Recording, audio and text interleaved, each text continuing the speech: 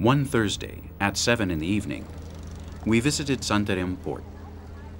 From here, the legally processed timber leaves for such disparate destinations as Rotterdam, Madrid, or Barcelona.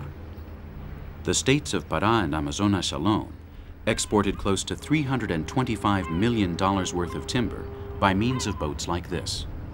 Often, the apparently legal cargo is a blatant fraud. We come here to work during the 6 months of summer, day and night, non-stop. There are 6 shifts. And this is not the only sawmill. There are many illegal sawmills here in Santarém. We get the wood out in 1 cubic meter cardboard boxes with a false bottom where we put the wood. We leave the legal timber outside, but the precious wood goes inside the false bottom. The noble wood goes inside. So, what leaves in the boat are actually 2 meters, 1 normal cubic meter and a meter of noble wood. 64 species are most sought after for their precious wood: Ipe, Latoba, Sicupira, Jacaranda, Itauba, mahogany, all at the mercy of a voracious industry that has brought them to the verge of extinction.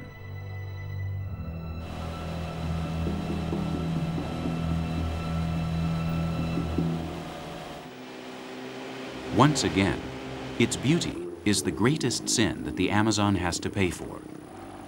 From its rivers, the trees were born, and now their skeletons float along them.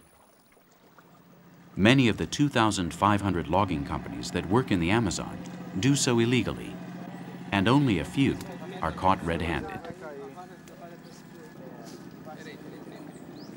This is the case of one of them. They were transporting an illegal load of several hundred trees from the Javari River Valley one night when they were intercepted by the Brazilian Environmental Institute. The trees are already dead. They no longer make a forest. Imagine the enormous gap they must have left in the forest they came from. The extraction of this product was not authorized. No studies were made on the environmental impact, and for that reason, we stop it. Right now, we are on top of several species, such as the Samauma, Ferrol, Samarambaúba, Copaiba. There are some of the species used by companies that make laminating and particle boards. Normally this wood goes out at a price of less than $11 from the riverside dealer to the buyer, and an average of $45 from this middleman to the industrialist. After the whole process, this wood will finally reach a price of $215 in the laminating industry. This is a batch of approximately 25,000 cubic meters of wood that was cut illegally on the banks of the Purus and Juruá rivers, which are tributaries of the Solimões River. Brazil believes that its wealth in timber is a legitimate source of income, and it's within its rights. But it should still learn something about the sustainable exploitation of its forests.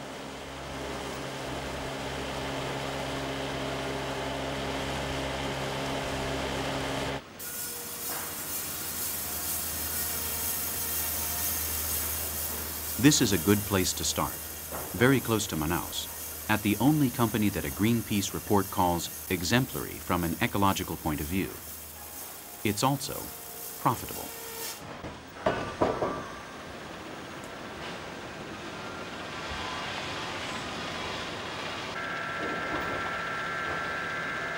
Of Swiss origin, the directors of this logging company, permanently established in Brazil since 1994, view the wood business as a whole. That is, the extraction and sale of timber is only profitable if the ecosystem does not suffer, and as long as regenerative methods and policies are pursued.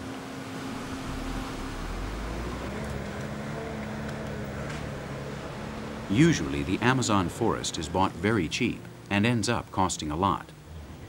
Incomprehensibly, around here, the tree is not what matters most.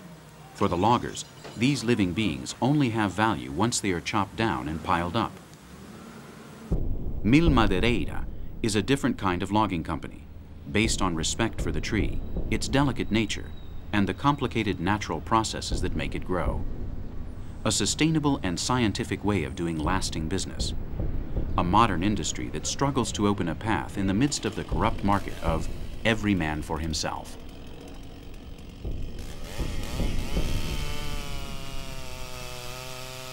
This is a sustainable project whose raw material is the forest.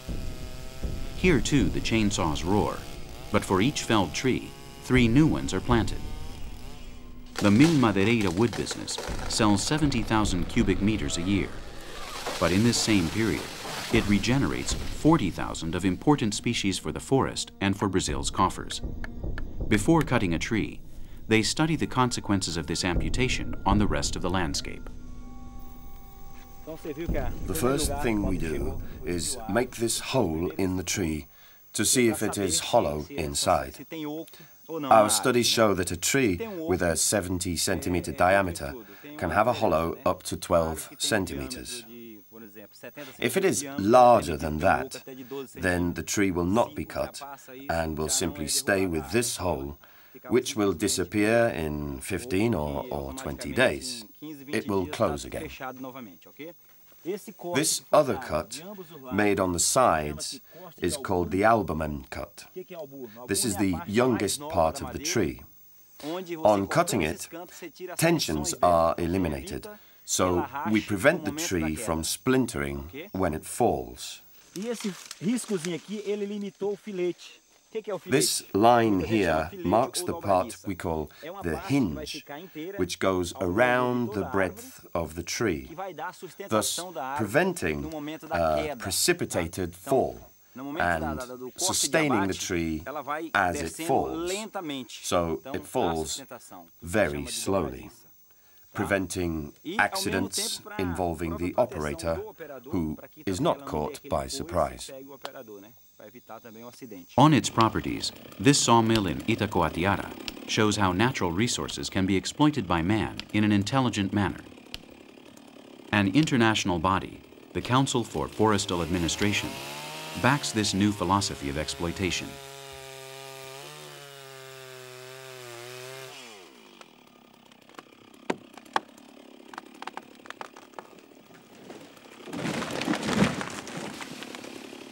All of the wood traded here is certified by the FSC, and thus consumers know that the wood flooring or the furniture in their living room comes from an industry that respects the environment.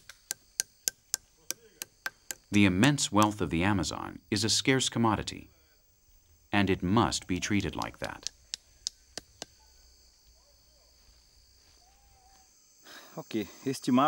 Here we are on the main highway, and this is the trail the trees are dragged along.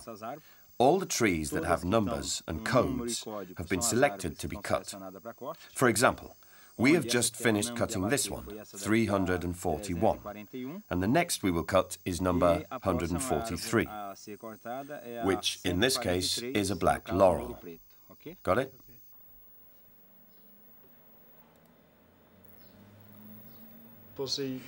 Here we work in a cycle of closed cutting.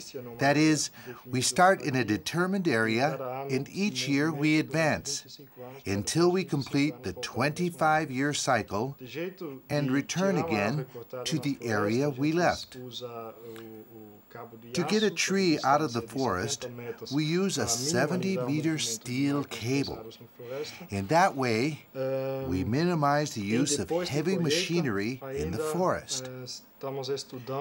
After the timber is collected, we study ways to make use of the resource that allows the forest to regenerate, thus optimizing natural production over that of commercial species.